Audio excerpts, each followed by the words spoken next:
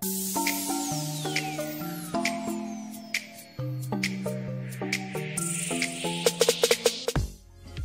guys!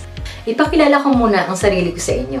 I'm Jenny Biguste, teacher by profession and by heart. Call me Jevy and welcome to my channel. Actually, this is my first ever episode. Kasi matagal na ako nanonood sa YouTube and sabi ko sa sarili ko, why not, nasubukan ko naman ito. At sana, supportahan nyo ako by clicking the subscribe button and hit the notification bell para updated kayo sa mga susunod kong vlogs. For this episode, gusto ko lang i-share kung paano ako pinagtrabahuhan na magbawasan ng aking timbang ngayong lockdown.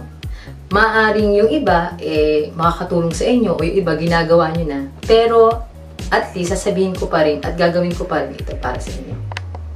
Ayan guys, i-share ko sa inyo kung paano ako nag-lose ng 17 pounds ngayong lockdown.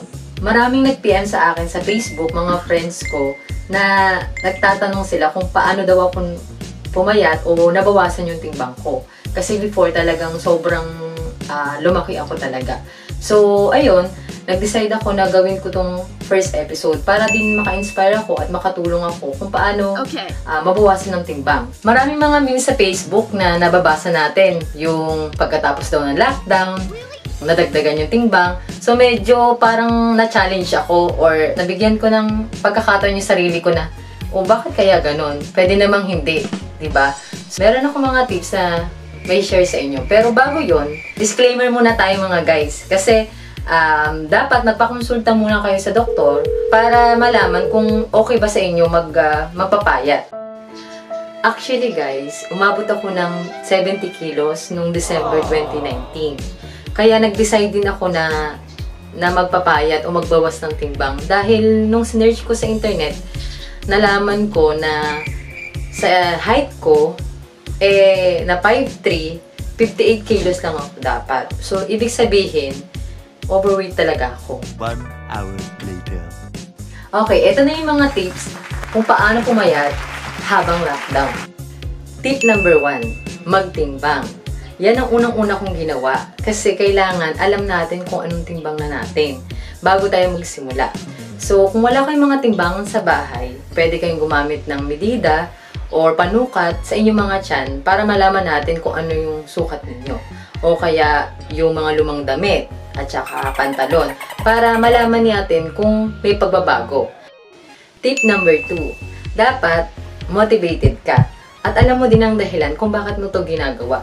Kagaya ng hindi pwede yung kasi sabi ni ganito, sabi ni ganyan, dapat ikaw mismo sa sarili mo, gusto mo para magawa mo yung mga tip na binibigay ko. Kasi ako, parang sa sarili ko, kaya din ako nag-decide na magbawas ng timbang o magpapayat. Kasi gusto ko naman matry mag-swimsuit. O kaya suotin ulit yung mga dati kong damit kasi ayoko nang bumili ulit ng bago. Tip number 3, nagbawas ako ng rice intake. Kasi actually guys, dati, grabe akong kumain ng kanin. Halos umaabot ako ng 3 cups of rice, lalo na kapag masarap ang ulam. Grabe talaga ako kumain ng kanin kasi rice lover talaga ako. Sobrang hirap nitong tip na to para sa akin. Sobrang napakalaking factors at challenge ito sa akin kung anong gagawin ko. Pero dahil pinlano ko kung paano ko bawasan yung pagkain ng rice, ito yung ginawa ko. Yung dating 2 cups, ginawa akong 1 cup. At yung dati namang 1 cup, binawasan ko ulit ng kalahati kahit talagang nagkikrave pa rin ako sa rice. Tapos umabot na ako na ginawa kong 1/4. Yung 1/4 cup of rice, ginawa ko namang 2 kutsara.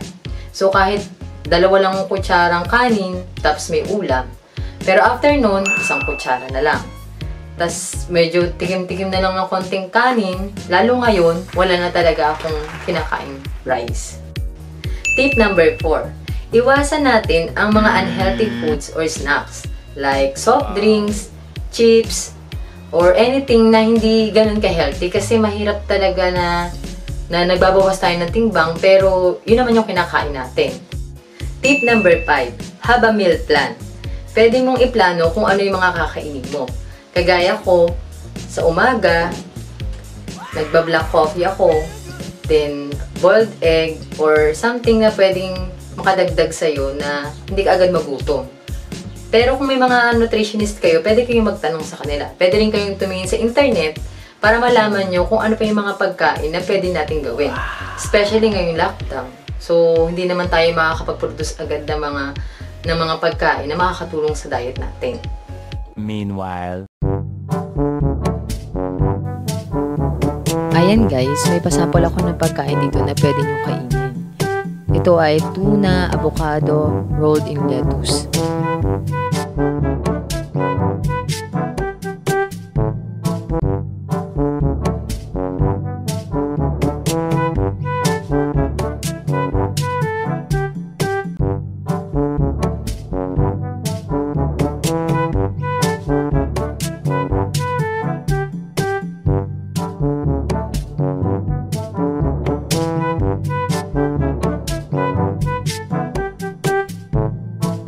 A few moments later. Tip number 6. Uminom na maraming tubig. Ako guys, pagkagising ko sa umaga, uminom ako ng 2 basong tubig. Then, bago kumain, 1 basong tubig. At tested to guys, pagka umihi tayo, uminom ulit tayo ng 2 basong tubig. Makakatulong kasi yon para mas ma-digest natin yung mga kinain natin. Minsan kasi guys, akala natin nagugutom tayo. Pero yun pala, nauuhaw lang tayo. Kaya kailangan, uminom lang tayo ng uminom ng tubig. Maiibsa na yung pagkagutom natin.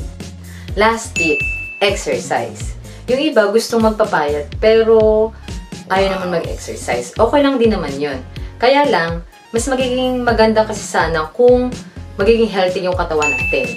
Kasi kapag nag-exercise tayo, yung ating katawan, magkakaroon ng maayos na pagdaloy ng dugo. Wow. Tayong mga nag-exercise, magiging magaan yung ating katawan. Tsaka hindi magsasagbalat natin. Kahit nagda-diet tayo, nagiging tone skin natin. Marami naman mga workout videos sa internet or sa YouTube na pwede nyo pagpilian. Mamili na lang kayo kung ano yung bagay sa inyo o kaya ng katawan ninyo.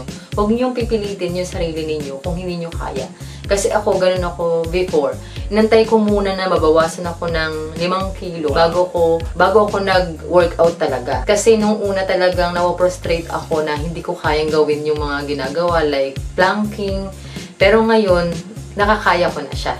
So, ayan guys, kung talagang willing kayo na i-accept yung challenge na to, na mabawasan ng timbang ngayong lockdown, gawin nyo yung mga tip na makakatulong.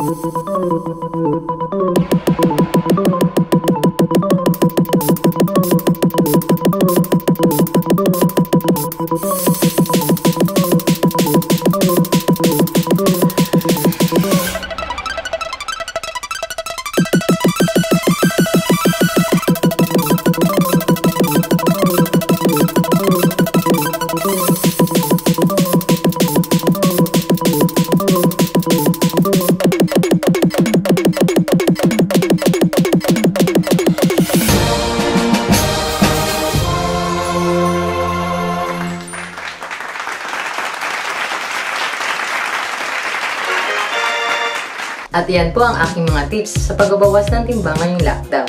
Sana makatulong po ito sa inyo. Pero tandaan po natin na ang kagandahan ay hindi nasusukat sa timbang. Gagawin natin ito para maging malakas, malusog, at maging masigla para sa ating sarili at para sa ating mga mahal sa buhay. Maaaring sa iba ay mabilis ang pagpapayat o sa iba naman ay mabagal, pero huwag tayong mawala ng pag-asa. Ang mahalaga, may sinisimulan tayo. At kung nagawa ko, siguradong kaya nyo rin. And that's it for my first episode. Sana po may natutunan kayo at ma-share nyo din sa iba. Don't forget to click the subscribe button and hit the notification bell para updated kayo sa mga future vlogs ko. Don't forget to comment down below para sa mga feedbacks